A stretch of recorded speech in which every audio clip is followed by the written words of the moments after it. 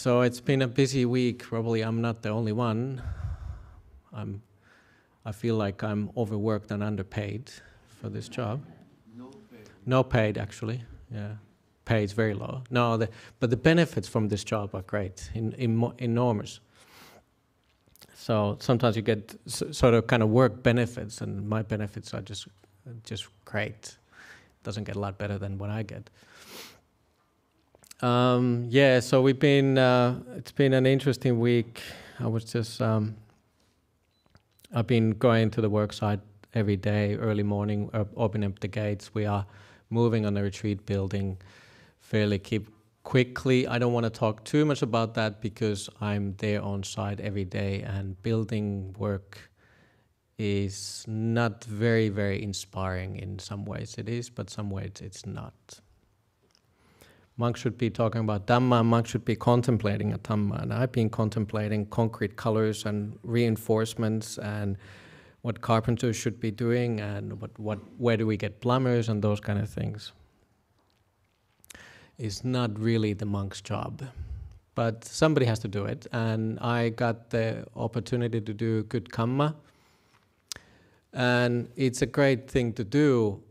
Something good with the pure heart. You give something for the Buddhist Society, or you give something for your family, or you give something for others.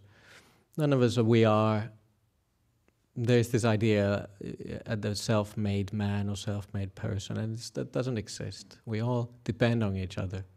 We all depend on the family, and we depend on society around us, and we depend on each other. We depend on the Dhamma quite often, and it's interesting. The workers, some of the carpenters, mentioned the other day that they were wondering, how do I manage the stress? They were surprised that because I've been quite busy, and it's not just the work side, it's the other office work we have to do. Obviously, I have a great team. I'm not by myself, by all means. We have a very good team, and we are coming together really nicely as a community. It's nice to see so many of our volunteers now. People are really putting a lot of effort into this, and they really picked up nicely when something went a little bit not right with this building project, but it was very uplifting to see that the community come together. A lot of people volunteered to help with this project. It's not easy by any means. This big project is almost $7 million we're doing the retreat center, and now we are owner builders. And if anybody has been ever being in a building, you know how difficult it is, and then to being an owner builder for the Buddhist Society, it is difficult. So the builders, so some of the chippies told me that they were wondering, how do I manage the stress? And I thought about it, and obviously it's the training. I've been very blessed to be in this part of the Buddhist, the Dhamma, part of the Sangha, having met a lot of beautiful teachers. And something keeps you above the waterline. The water starts getting close to you, drowning in your life, whether it's your family getting sick or things happening in your life. But if you have your Dhamma, your practice with you, it keeps you afloat. And it's a bit of an unfortunate thing. Well, unfortunate, but it's the reality of the samsara, that really the turning away for us from the samsara, the cycle of the birth and death, only one which is the eject seat from here is turning away. The suffering causes us to push the eject button. Until then, it's sort of, life is okay. It's not too bad. Until it is. And then you see the suffering, what the Buddha was teaching, you actually see it. And then you start finding the eject button. You want to get out of the samsara. Samsara is certain ways it's nice, and there's a certain happiness is here. But eventually we realized that we've been repeating this thing too many times, and that's obviously why the Buddha went forth, and that's why the Buddha left the world behind and took as many people as possible with him. But until then, this path is not really for us to walk alone. So it's another reason why, or another thing I was going to talk today, or actually the main topic today was I was talking to the chippies again, the carpenters there the other day, and I said, "Yeah, I'm going to our city center on Sunday. I'm going to give a talk." And I asked the carpenters, "What should I talk about?" And they said, "Talk about teamwork." I said, "Okay, well, that's a good topic." Because it's nice to, as in the work side, it's a teamwork. We have a great team now as a team of volunteers for us to help with the building side from the Buddhist Society. But I also have a great team of people there, and it's another thing. It's heartwarming to see that a lot of people who come to the work side there in the monastery, they want to come there because it's a monastery. They want to come there as a place. It's not just any old construction site where they go. And people, when they see me as a site, obviously I have my high-vis jacket like anybody else and my hard boots on, but I have my monk's jacket underneath and my low robe. So they recognize me as a monk, and so they want to talk about that say how they are spiritual people and they really appreciate working in the countryside and in the monastery. And a lot of people, just the other day I called a rubbish skip company and I said where I'm calling, and she said, we want to help you. I said, is there delay fees if we keep this skip longer? And I said, and she said, don't worry about it, we'll take care of you. So it's a nice experience. Obviously there's an ups and downs. There's some people are just, it's a business as usual, and sometimes business is quite tight, as we all know. But in many ways, I concentrate on the good things, and that's something I've learned from Ajahn Brahm. So, but with the teamwork, I was thinking, what are the topics if I do talk about the teamwork? So I started to scratch my head a little bit. What have I learned from teamwork, from the Dhamma, from the Buddha's teaching? And if you put teamwork into and you try to find from the Buddha's teachings, teamwork doesn't exist as a word there. But working as a group, there is few interesting stories. So we can find stories. What just comes to mind is there's a beautiful Jataka story. Jataka stories are the stories they were told already perhaps before the time of the Buddha, and they were maybe readjusted for the Buddha's teaching. So there's a nice Jataka stories about flock of birds when there was this flock of birds, and they were living in this forest, and there was a hunter nearby, and the hunter saw that there were those flock of birds. They always flew into this one spot. So obviously the hunter wanted to catch them, so he cast a net over the flock of birds. And those birds, they had a leader, and the leader just happened to be outside and was looking down, and saw all its mates there in the net, and he said, "All of you, put your head through the net, through the eye of the net, and fly, and if you do it together, you can get out of the net." So all of the birds put their heads through the nest, and they flew into the nearby thorn bush, and they landed on that, and they left the net there, and they flew off. So the hunter obviously wasn't too happy about this. So he was waiting, the hunter was looking, and one day he saw the birds are quarreling. The birds are, they were all unhappy with each other. They're quarreling and tweeting. "You stepped on my tail. Why did you peek my peak? Why it's like all the birds are quarreling with each other?" They were not happy, and the hunter saw that all the birds are quarreling. So then he cast the net again. And then the head of the birds of the flock, he said, "Oh, do it again. Let's put your heads through the eye of the net and fly off." And then the birds were so busy arguing, like, you do it, I don't want to do it, I'm sitting here, I did it last time. And they didn't get around doing what the wise leader was telling them to do. So because of they were arguing with each other, so the hunter came and took the birds away, and there was the end of that flock. So that's an interesting Jataka story, that if we work together as a family, as a Buddhist society, in a workplace, we can get things done. But if we get caught in this arguing, who did that or who did what, how should we, like, I've done more than you have, we don't get things done.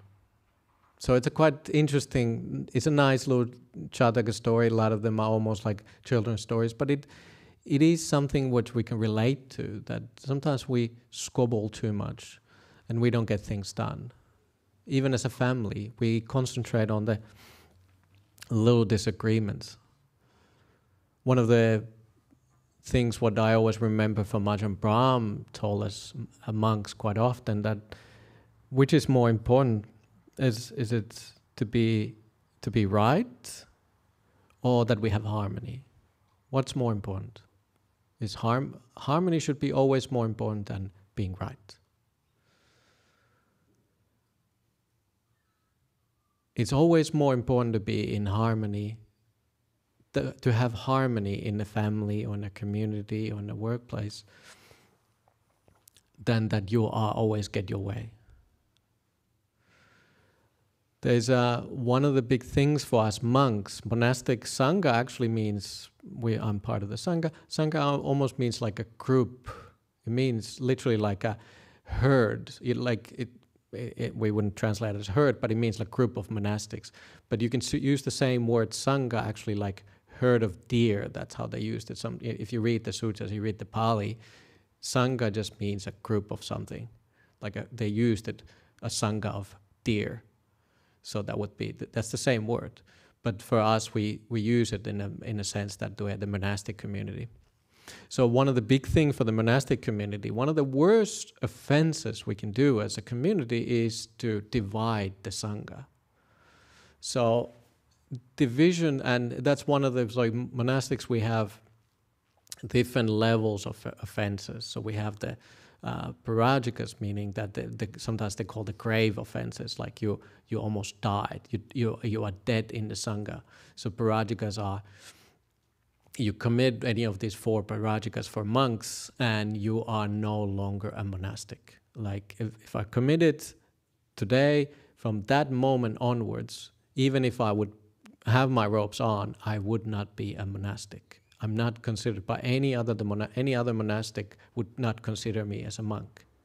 Obviously, how it works for us, that we have to confess it. So I could just say that I haven't done it, and nobody really can tell otherwise, even though they sort of would keep me out of the Sangha, but as long as I don't confess it, it's hard to prove anything. That's how it works.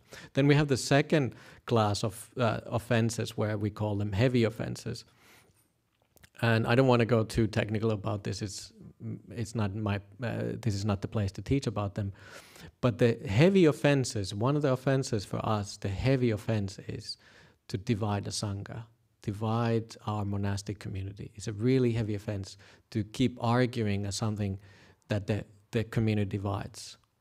And that what brings me back to the topic of working together, teamwork. And there's a famous story of Sangha was split at the time of the Buddha. So there was there was a group of monks who thought when there was this offense, that they haven't committed an offense. So they started arguing. And then the other group said, no, don't say that. That is actually offense. And the Buddha, this was already a time of the Buddha. The monastics were arguing. They just could not come together and agree on this one topic. And the Buddha went there, please don't argue. It's a really bad thing if the Sangha divides. We should not have division in the Sangha. But the monk said, oh, don't worry about it, Buddha, we'll sort it out. You go and meditate. It's our karma. We have to bear the consequences. We deal with this. And the second time, the Buddha went, please stop arguing. Just even if you don't agree with this, we still need to just do everything together. And then it said, no, please, Buddha, we'll deal with this. And third time, and Buddha tried to get them back together, and they said, we'll deal with this. And the Buddha said, I cannot deal with this division, these monks, they don't even listen to me. So what did the Buddha do? He left alone. We have very few places where the Buddha actually left the Sangha. Sometimes he wanted to go and have a retreat, but in this time he said, I cannot, they don't listen reason. Even the monks didn't listen to Buddha. So we cannot really expect that you listen the reason of monastic these days, or anybody really, even if you see monks or nuns or anybody misbehaving, well, even the time of the Buddha, they weren't listening to reason. So the Buddha left, and there's an interesting story. The Buddha he went to the forest by himself, and it's an interesting story. The Buddha went to a forest, and then he was served by an elephant, and a monkey served him food. It's an interesting story. We have very few of those kind of stories, and this almost goes into the Jataka story, where there was a monkey brought honey to the Buddha. And there's actually, in some places in Southeast Asia, there's a Madhima Purnaka or something it's called. But anyways, Madhu means like a honey festival. In some Southeast Asian countries, I don't know in Sri Lanka, I know in Cambodians celebrate it, I think Burmese as well. But that's to celebrate that thing where the Buddha was fed actually by the monkey. And there was an elephant who fed the Buddha on that time. So it's a nice story. I don't know whether it's true, but it's a beautiful story nonetheless. So Buddha stayed by himself in the forest for a while.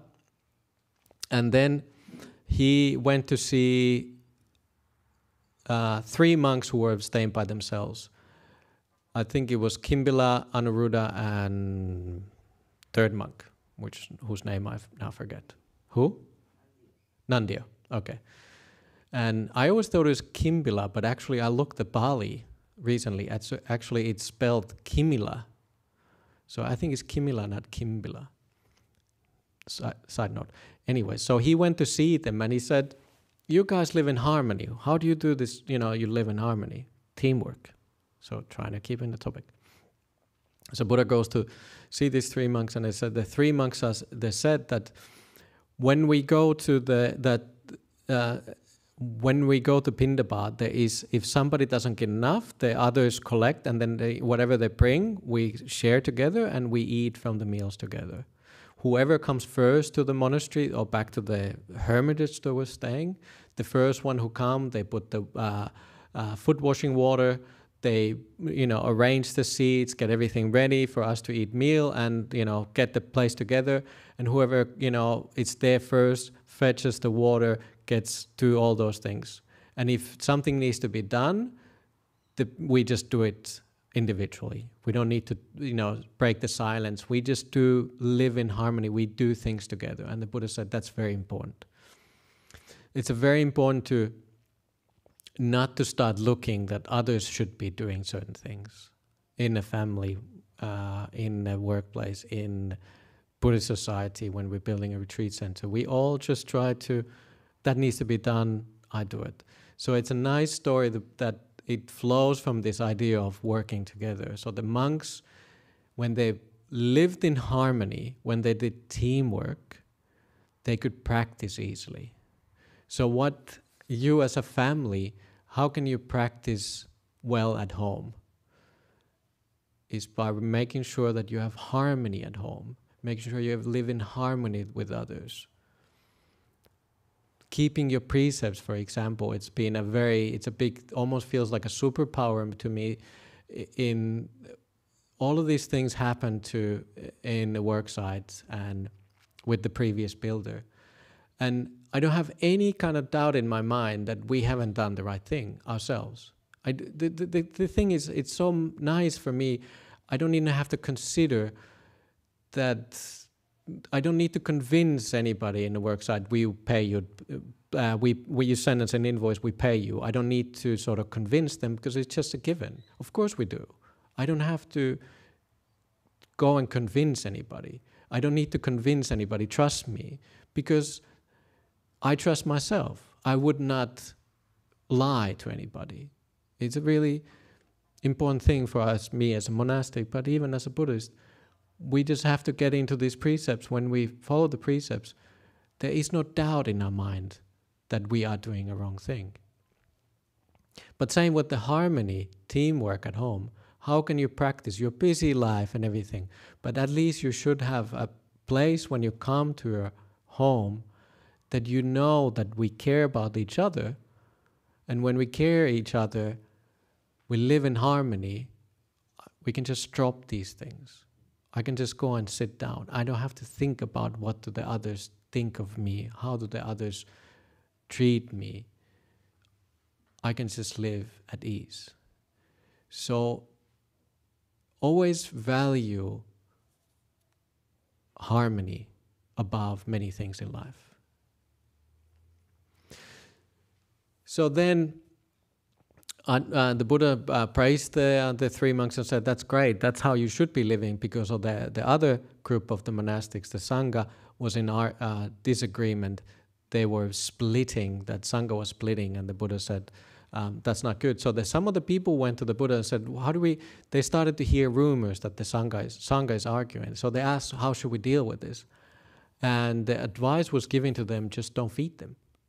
Once you start getting hungry, you quite quickly you come to your senses. So that's what the lay people did. They stopped feeding the monks. And the Sangha started to notice that people don't pay respect to them and people don't feed us.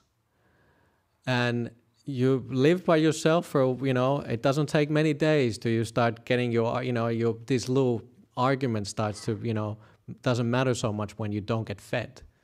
So the Sangha realized that we're not getting fed because of this thing. So they quickly came to their senses. They went to they asked the Buddha to come back, asked forgiveness, and said, okay, we start meeting together again. And they started to get fed and all that. So there is sometimes you need to get back to your senses to realize that teamwork is so important. We think as a family that I know this thing better. I can always do things better myself, but we realize that no, it's more important to do things. I can do things by myself better than everybody else. But you just try to get back to your senses and realize, no, as a family, it's more important to do things together than get them right. We are a team here. We are doing things as a team. Family is a team. We all know that when children grow up, if you just leave them on their own devices, they don't pick up things automatically. Children has to be taught by the family and the bigger community. I think quite often I've noticed that in Europe we have a lot of immigration, same in Australia, but immigration, what happens sometimes with the immigration families, they're lacking a certain kind of support. Children are not bad on their own, but they are not being taught from the older generations. If they're lacking the grandparents, for example, and the family, the mom and dad don't have enough time for them, perhaps they don't have that support structure. And then those structures, the society unfortunately doesn't provide it too well. So for a lot of us, when we realize why did we turn into the person we are now, is we start looking the people around us, our grandparents. They weren't very strict with it, at least my grandparents weren't very strict with me at all, but they provide that security, that kind of softness, that kind of kindness to you, and you hold up to that value. You hold that value. So you realize that kindness and gentleness actually around us makes a massive difference. as a growing up as a child, as a workplace. So I try to, for myself now in the workplace, I try to hold up that thing where things don't have to be done exactly my way, but as long as we work as a team, together in the building site now, if people are at ease there, they're willing to listen to me more. So I am been trying to more lean towards that. Perhaps I see somebody leaving early and we are paying them wages, they should be staying all the time there. I cannot concentrate on those kind of things. But as long as I inspire them to do the job, they will tell me if there's any problems there. They will tell me how we can fix them, and then we work together. So it's a very, very important not to punish anybody, because that just makes people hide their problems. If a child comes to you and says, I've done this thing, and if you punish them, what are they going to do next time? Well, they're not going to tell you the problem, the mistake. But if you say, sure, I understand that's, it wasn't the smartest thing, that wasn't a wise thing to do, but let's try to work together on this one. You try your best of not to make people hide their mistakes. That makes everybody work together. And then we can solve problems. But if we always attack somebody who made a mistake, we just learn to become a person who hides their mistakes. Whereas mistakes, we all know, mistakes are there to be made so we can learn from these mistakes. So never punish anybody who comes to you and says, I made a mistake, I've done this. That's the wrong thing to do in life and in the family and all that. We're trying to always lean towards harmony, working together. It's very important. You don't want to be right all the time. You want to have harmony. So that's the second story of the working together. So it was those three monks and the story of the monks not working in harmony. So then I thought, what else could there be as a teamwork? And I now forget the story, so maybe I should go back. I actually did notes this time. Let's see. What was the one more? There must be more. Give me a second. Okay, well, now I find it. There is such a thing as... Actually, I just talked to the Ajahn Bante Aranavihari about this. There's this story about the Lichavis. Lichavis is one of the groups of people, kingdom, Lichavi kingdom actually. It was a time of the Buddha in India.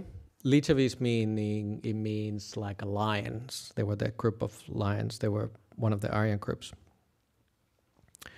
There was the Buddha went to the Lichavid and they went to talk to the Buddha and sort of short sutta. And then the Buddha, because what happened, there were wars in the border region there in Lichavi, next to the Lichavis, and there was this another group of people who wanted to take over the kingdom, and the Buddha said, don't go there. Those people work in harmony, they work as a team. There is no way you can attack them. And the Buddha actually went to the Lichavis and he said, I will teach you the 7 principles that prevent decline. And they said, okay, what are the 7 principles? They didn't talk that way, but then they said. And the Buddha said, what are the 7 principles that prevent decline as a group, as a team? As long as the Vajis meet frequently and have many meetings. So you come together as a team, you come together, discuss things, they can expect growth, not decline.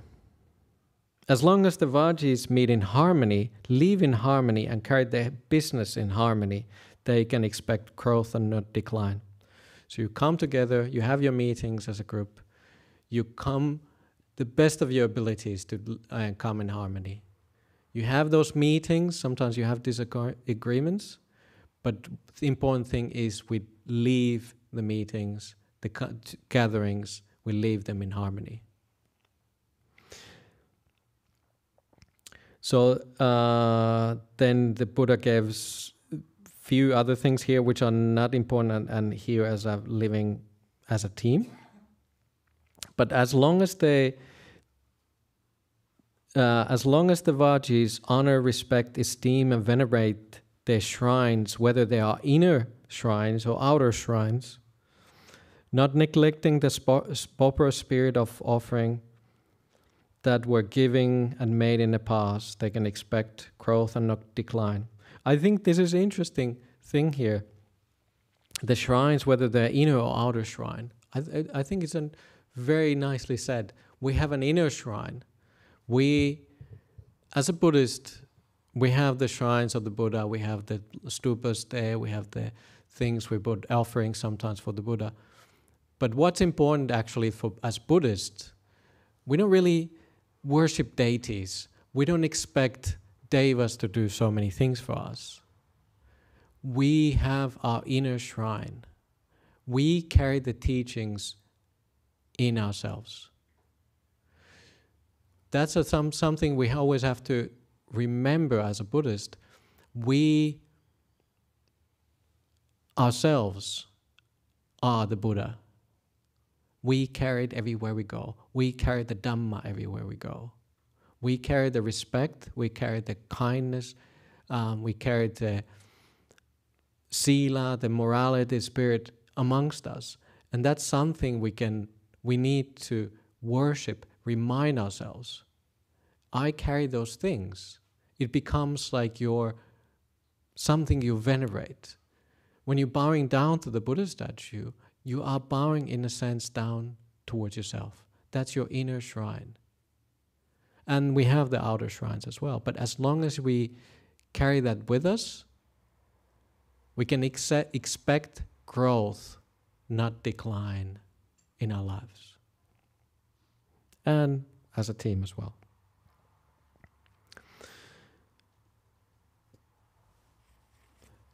So that's another thing what came to my mind as a teamwork. And I go a little bit back into that story of the monks quarreling in Kosambi. The Buddha was trying to get back to the monks together, and he was telling this the story of he was trying to get the monks back together. And he told a story about these two kings who spared each other's lives. And it's a nice story. When there was another king, let me try to tell the story shortly. There was two kings, and the other king killed this other king's princess, mom and dad. So he harbored a lot of hatred towards this other king. The kings then, he realized that there's this good person there, and the other king became his training of his elephants. And then he realized that this person is very knowledgeable and he could be a good servant. So he took this other king who didn't know that he killed this other king's mom and dad. But he was such a well-educated person, a nice person. He took him as his personal assistant. And one time they went in the middle of the forest. They were hunting, and then they said, "Let's take a break there on the forest." And the other king who had killed this other king's mom and dad fell asleep, and then he woke up all of a sudden, and the other king almost killed him. But then he said, "Look," he took his sword and he said, "I almost killed you, but I'm going to spare your life if you spare my life." And he said, "Why were you going to kill me?" And then he explained the story, "Because you killed my parents, and it was such a horrible thing." And he said, "Why didn't you kill me? You had the chance. I was sleeping here, and you had your sword." This is the story Buddha is telling to the monks. These two kings could come together and not spare their lives, but even you as a monk, as a sangha, you're not coming together. But So the story goes like this. He said, "Why did you not kill me?"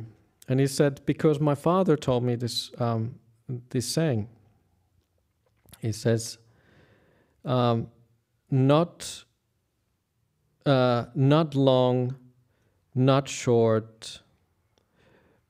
And the second verse is, "For hatred never ends through hatred. Hatred only ends through love." Those were the things his father, this king's father, told for his son, and that's why he didn't kill his enemy now.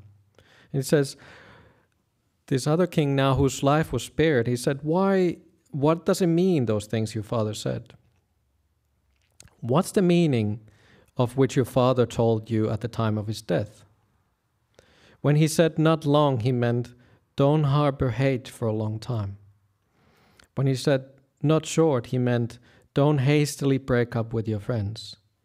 And when he said, for hatred never ends through hatred, hatred only ends through love, he was referring to your killing of my mother and father.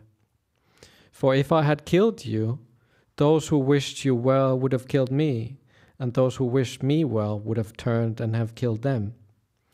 In this way, the hatred would never end through hatred. But now you spared my life, and I've spared yours. In this way, hatreds end through love." And then this is the story that the Buddha said to the monks. Enough, monks, don't quarrel and dispute. But the monks just said, no, we deal with our own karma. So that's actually a nice Dhamma, it's a Dhammapada verse. You probably heard that the hatred never ends with hatred. Hatred only ends with love. The word there is non-hatred, but quite often we translate it as a love. We still get in arguments, but don't harbor your hatred for a long time. Forgive people. Whatever you have your hatred inside of you, don't make more of it.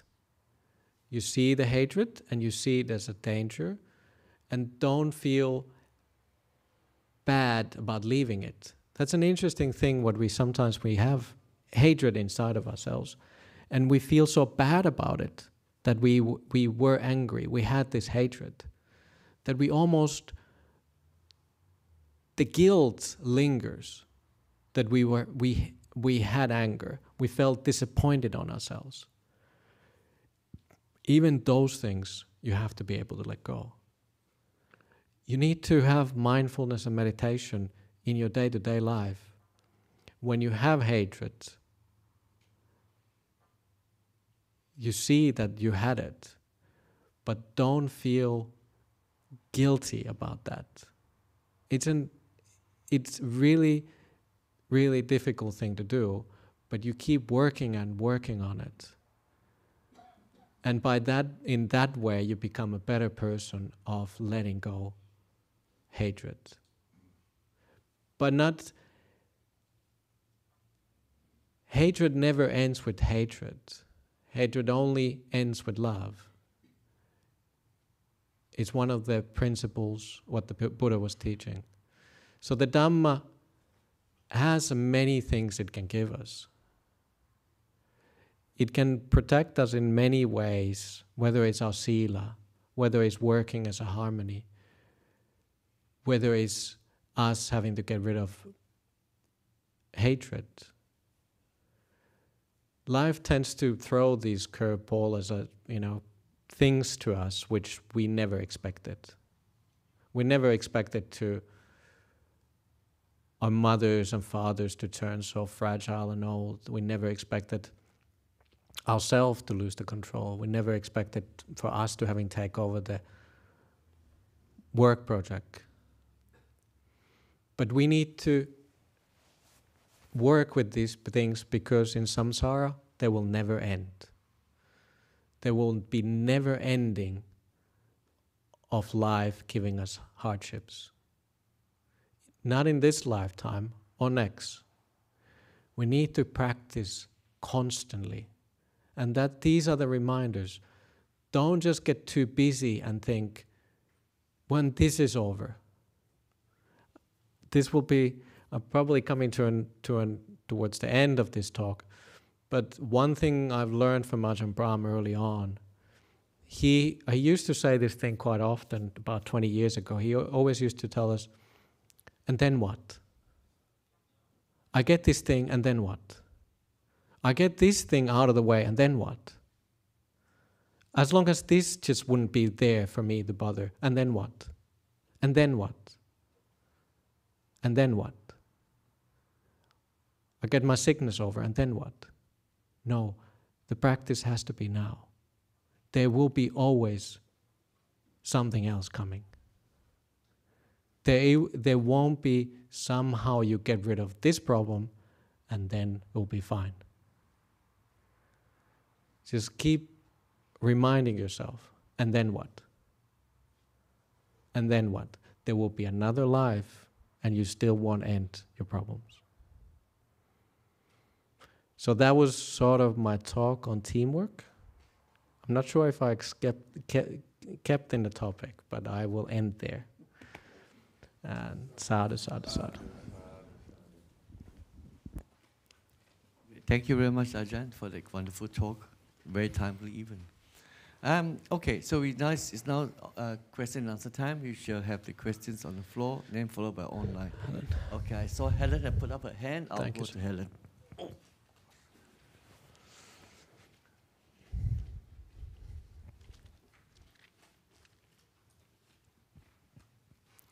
Thank you, Bhante, first for your talk and Yep. particularly for all the work you're doing.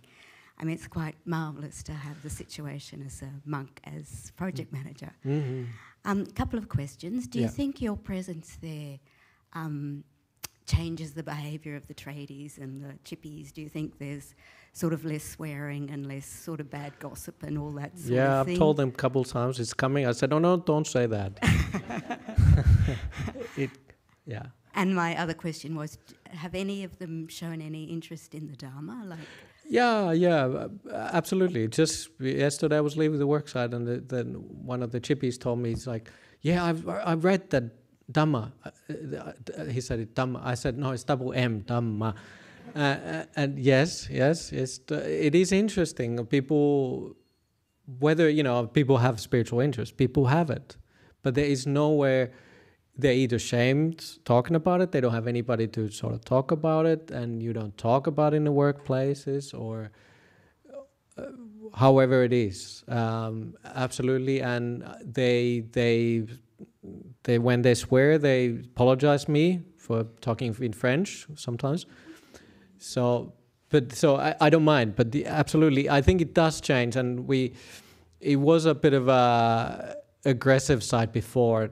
And I feel now that I try to keep it more in a harmony and teamwork, and we're doing and hold those values. I think it's a lot nicer place to be. You see smiling faces, and when the workplace is something you want to be at, you do a better job, better work. So I realized that, and I think we're doing well, and a lot of mistakes get fixed when you just attend to it. There's nothing special about it. But you know how many of us we've been in a workplace where you don't want to go there. In the morning you're going towards workplace and you're like, I don't want to go there. And I know probably quite a few of us in being in place where you don't want to be in the workplace, but you don't want to go home either. And so it's a really bad place to be, that you're going to work but which you hate. But when you're at the work and you start getting towards the clocking out, you just say, I don't want to be home either. Because your home is not a place you want to be. So we need to learn to be as an individual and as a group and all that. Whether we have to find a new place but somehow we need to work towards the harmony more and more. And the harmony, I think the idea of inner shrine, we have to hold that inside of ourselves, isn't it? That we have the refuge inside of ourselves. You become an island. We work together, but you are the island within yourself. You trust yourself that no matter how difficult it gets, I can I can get through this. And the Dhamma will help us, sure. And I think it's there in many of us. We just somebody gives you opportunity to talk, and people want to talk about it. Yeah. Yeah, this is just a comment, Bande, with what you said. So, as a primary school teacher, I could say that the home, the beginning, is the most crucial place to learn living in harmony, because that really carries through later in life. You know? We always forget sometimes with kids and school, because those traits follow you through to the workplace. Yeah, well, that's it. And I think it's not taught enough. I mean, I went to the business school here in the department of Monash Uni, and I was talking to the head of the department and said, you teach business and economics and you don't teach morality. I mean, it's a bit strange thing to teach business but not morality, as if just business is business and morality is morality. They are always together, isn't it? But I think it needs to come as a society. We need to, realize that those come together. It's not where you come to Buddhist society and you learn morality because it's a religious thing. It's not. But we always have to remember, in Buddhism, morality is not. It hasn't. The ultimate meaning is that you have the morality. You can have a peace of mind. You carry that peace of mind wherever you go. And there's a nice story, actually, in Dhammapada verse, reminds me, it's in Piyavagga, it's in where the dear ones, a lot of them are, the Piyavagga is the chapter on deer. The last verse there is that it's like a person who has gone overseas, and when they return back home and safely, the family rejoices, they celebrate seeing that person returning. It's the same way when you do good deeds, your good deeds welcome you back when you meet them again in the next life. I think that's what it says in the verse. So your good deeds always welcome you. Your good actions, your kindness will always welcome you. Rejoice, it rejoices you when you come to that. That's how it feels when you've done something good. You will always receive it, and that's the idea. It's a nice thing on that the verse there, that it's like a family who rejoices seeing you, that your good karma will always embrace you when you've done it. So never underestimate doing something kind and saying good words, and we don't do that enough. So we try to remind ourselves that people appreciate saying something kind. We all know that. It's just sometimes we're too shy to compliment each other and say kind things, even if they're the sort of rough-looking chippy from the woods there, and you just say something nice, and they just really appreciate that. But never underestimate doing good things. Yeah. Online question. Yep, we've got one online question. This one from Richard. I compare the life of a monk in a sangha as working in a group in everyday life. What is it like living in a sangha where one is surrounded by kalyana mittas all the time? Yeah, so I think we should all have good friends around us. We should surround ourselves in good friends.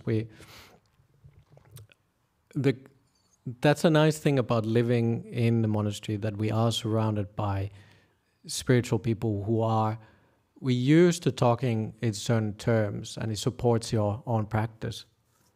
So it means that it's when you get the understanding what's important. The importance is there all the time, and that's what I'm lacking.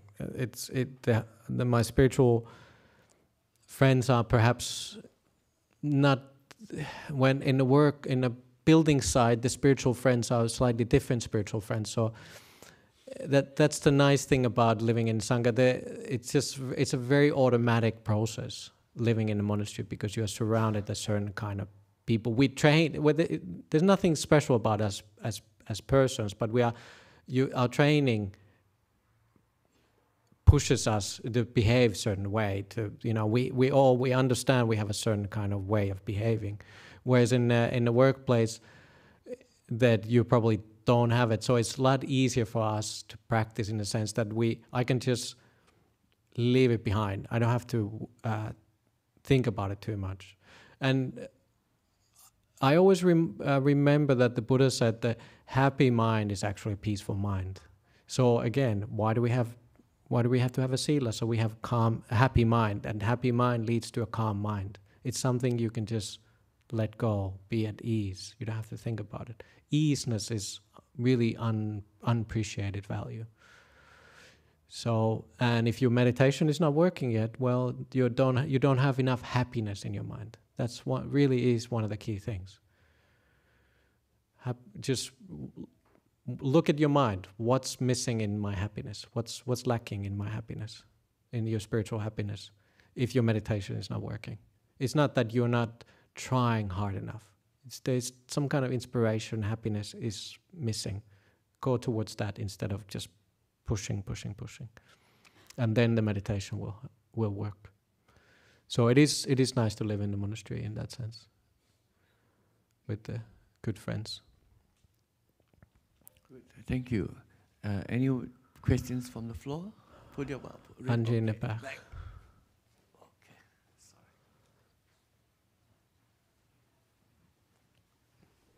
I'm actually taking a holiday next week. Somebody says, "Oh, what are you doing Easter?" I said, "Are you going for holiday?" I said, "Yes." I'm going to Perth. I'm going to Bodhinyana and visit Ajahn Brahm there for a while. So that's good. Week and a half. Thank you, Ajahn, for your Dhamma talk. Sure. My question is sometimes hatred is an illness. It prevents peace and healing. And sometimes it's not easy to learn how to forgive and let go. It's not easy. Oh, no, I know. You try your best. You try your best. Yep. Absolutely. But I think quite often that the hatred,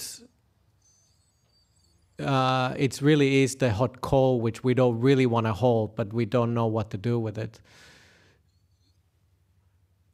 And sometimes we cannot change the situation. It is what it is, and it's really difficult to carry everywhere you go. But so you work your way around it. You realize that it is dangerous. It's not good. It's just you. If you carry that hatred everywhere you go, you cannot have peace of mind. So you have to start seeing as like almost like an entity which you don't want to associate with. I don't want to really carry this everywhere I go. This is really. It leads into all kind of problems to yourself. It leads to physical problems when you have that hatred inside of you. It can cause all kind of things like cancers inside of you, or ailments. Your stomach doesn't work, however it is. You see it, and when you see it as this is a problem I have, you start learning how to disassociate from that. If you don't see it, if you live with it and you're not mindfully dealing with it, you just tend to carry it everywhere you go, and it doesn't really end. We try to learn how to end it as fast as possible, and don't feel shamed about it. That's another thing we tend to then carry. I shouldn't have felt angry and that rage inside of me. You have to be able to let that go as well. Even that is something you need to let go.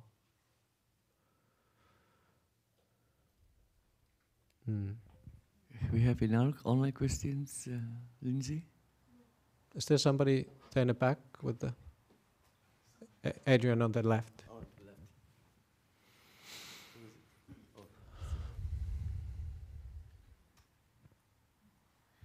Hello, my name is Melanie.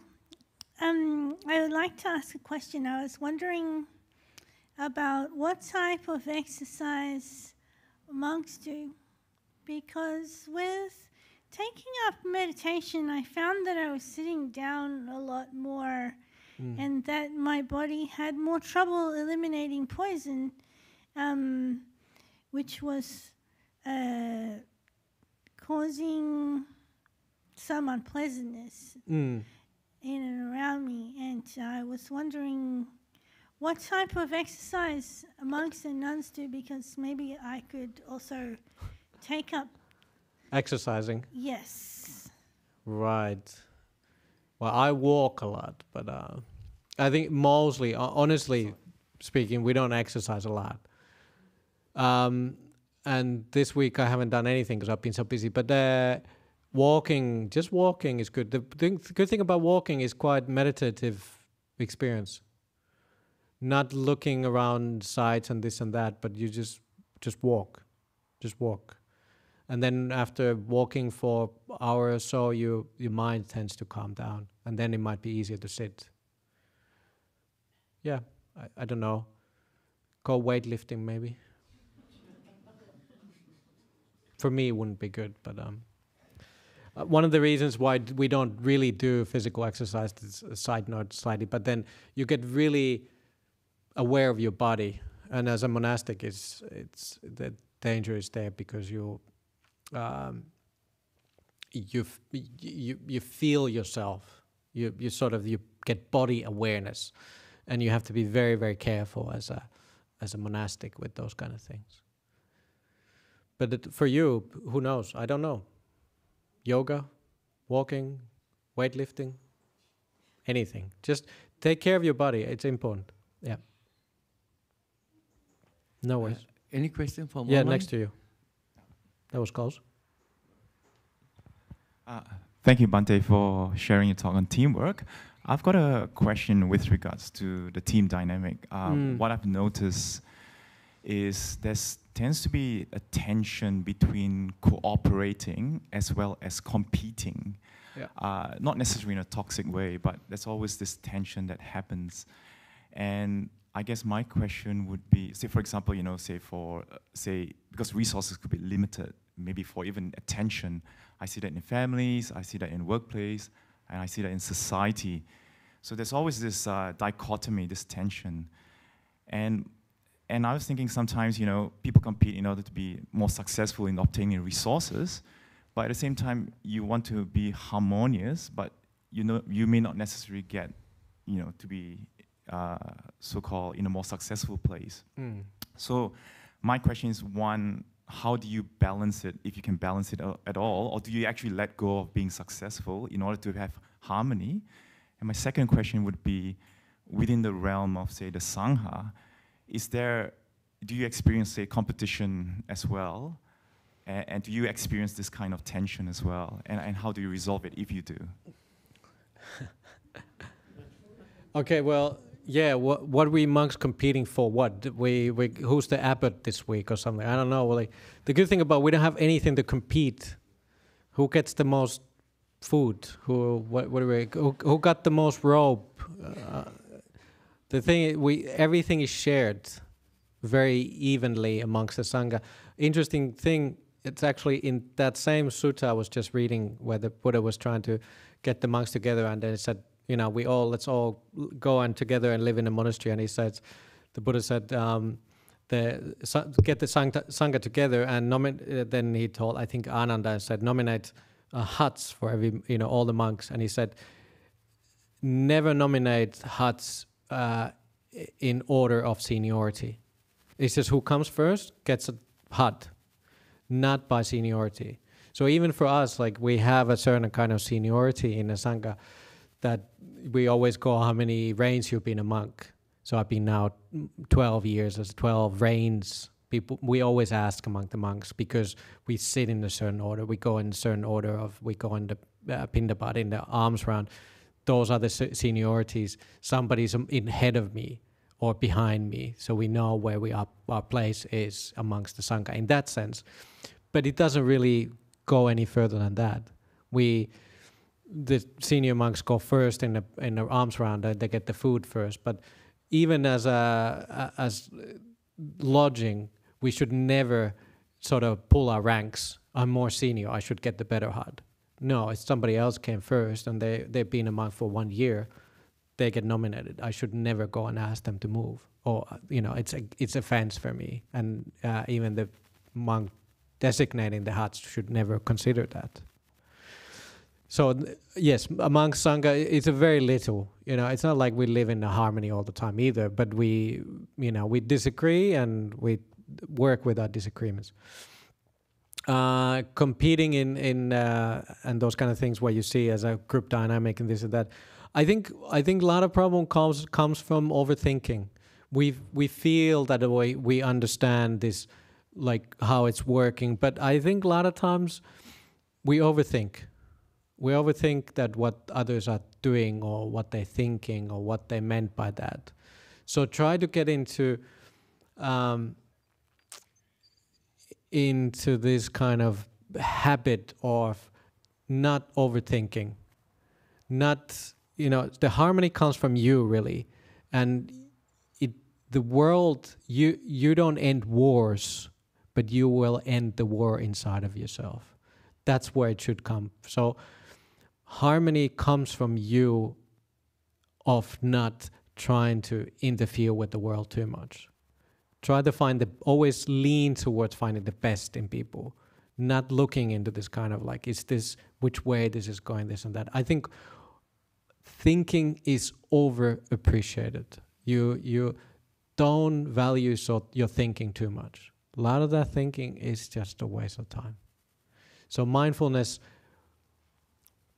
work, it helps with that. You get into this kind of, you start saying, I'm thinking, but this thinking there's no actual meaning, or it's not really, you're just making up stories. A lot of the world is we making up stories.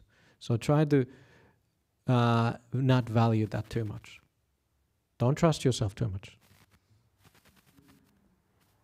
That's it. One very quick last question that came through, because Adrian gave us a bit of a teaser that you had some good news. What's the good news? Was mentioned, Adrian said, Ajahn will announce some good news. Well, that was the good news, that the building site is working. It's going well. Couple months, we have at least the cottages are done. And then good news is I'm leaving.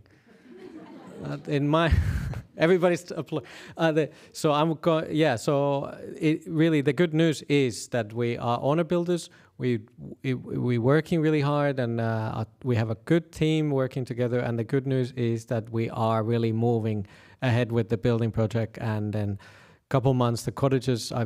This time, I'm fairly sure that the cottages will be done soon, and we even have we find a good builder for the main hall, so that's moving ahead. So hopefully we have a beautiful retreat center coming soon.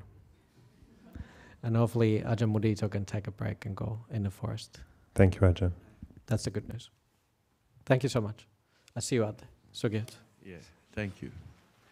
Thank you, Ajahn. Just a quick short thing.